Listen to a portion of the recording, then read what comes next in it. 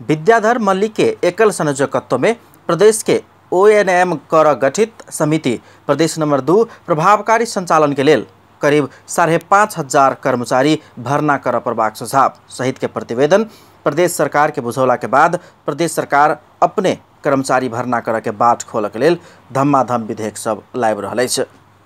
2 महीना आगू करीब 3 महीना आगू प्रदेश के लोक सेवा गठन संबंध में व्यवस्था कर बनल विधेयक 2075 प्रस्तुत के प्रदेश सरकार प्रदेश निजामती संबंध में व्यवस्था कर बनल विधेयक 2075 समेत एखन प्रदेश सभा में पेश कर चुकल है। हामी प्रमुख सचिवसम्म हामी चाहिँ नियुक्त गर्न सक्ने प्रावधान लिएर आएका छौं। त्यसैले कसैले हामीलाई भोलिका दिनमा मैले भने कि भोलिका दिनमा हामीलाई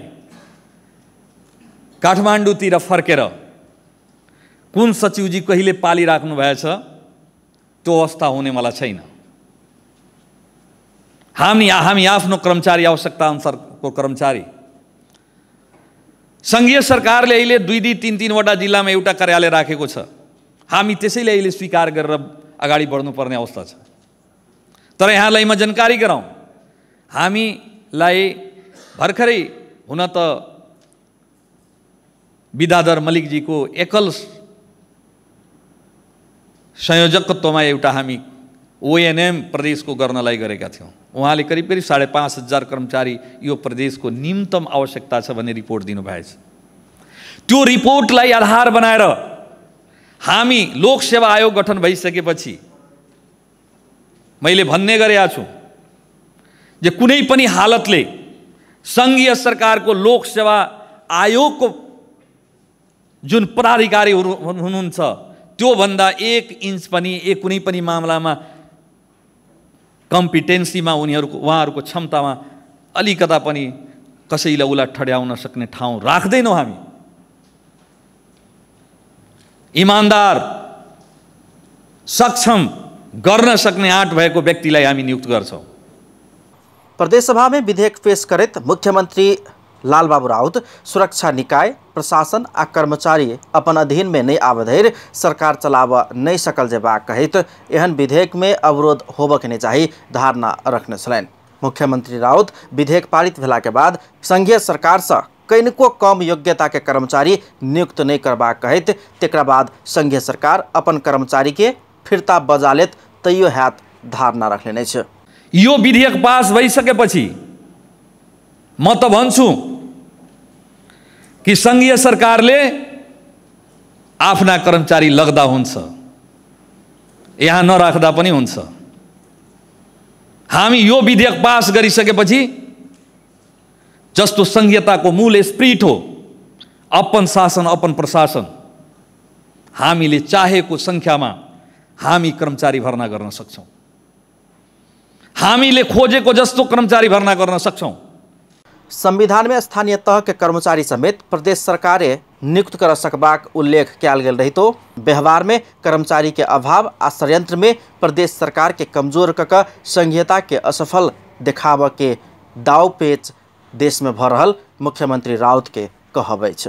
विधेयक ऊपर अपन धारणा रखबा क्रम में प्रदेश सभा सदस्य लोकनि समेत विधेयक के स्वागत करैत परंपरागत पद्धति से चल रहल देश के कर्मचारी तंत्र के वैज्ञानिक आ प्रभावकारी पद्धति में लाभ के समेत ओहन प्रावधान सब विधेयक में समेट प्रभाग धारणा रखलेन।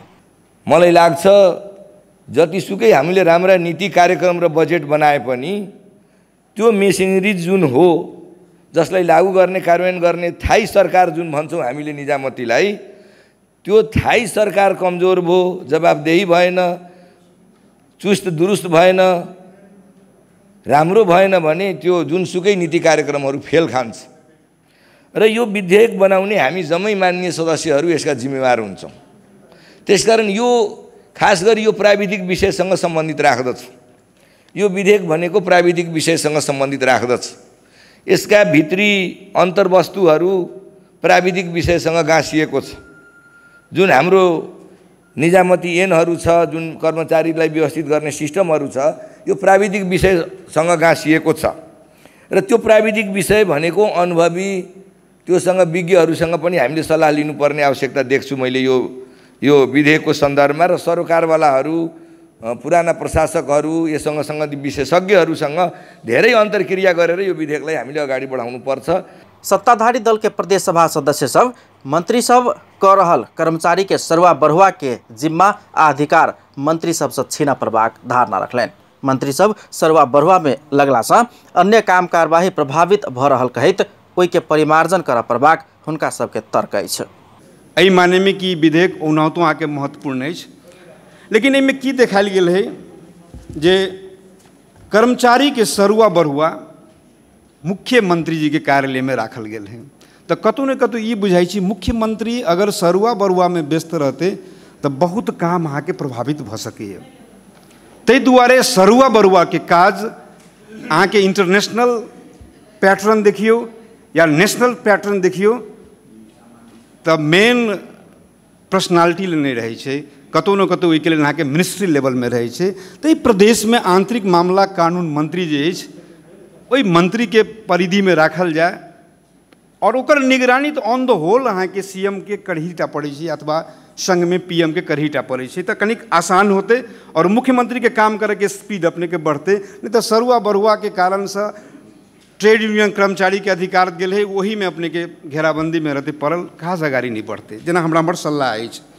ऐसा आगू अपने प्रहरी संगठन बनेबाक कहत प्रदेश प्रहरी संबंधी विधेयक पारित का चर्चा में आयल सरकार के उ विधेयक आ प्रहरी भरना के काम कत्ता हरा गेल एखन चर्चे में नहीं अछि। उ विधेयक आ प्रक्रिया एखन गौण आ मौन जकाँ अछि। आब देखबाक बाकी अछि जे प्रदेश निजामती सेवा गठन संबंध में व्यवस्था करब बनल विधेयक पारित कर रहल सरकार अपने कर्मचारी भरना कर कतेक समय लगाओत। अपन टेलीविजनक लेल पूरन शाह, जनकपुर धाम।